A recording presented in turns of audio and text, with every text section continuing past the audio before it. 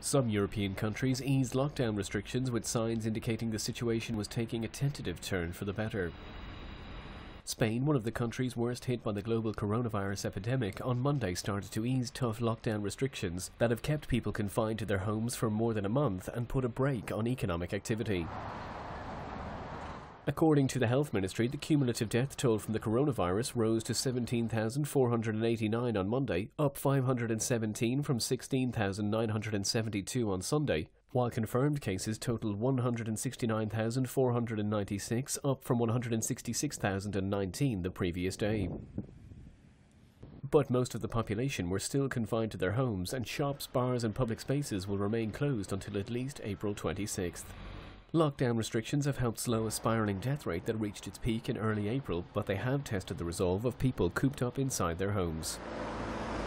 Elsewhere in Europe, deaths in Italy from the epidemic rose over the weekend to 19,486, and the number of new cases climbed to 4,694 from a previous 3,951. It was the highest daily death toll since April 6th.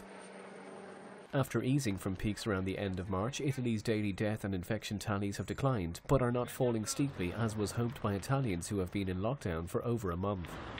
Nor was there any indication the United Kingdom would lift restrictions anytime soon, as the death toll passed 10,000. A scientific advisor to the government said Britain risked becoming the worst-hit country in Europe.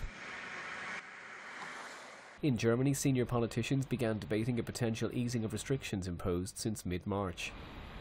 The number of new infections and deaths has declined in the country, which has weathered the pandemic better than neighbours Italy, Spain and France.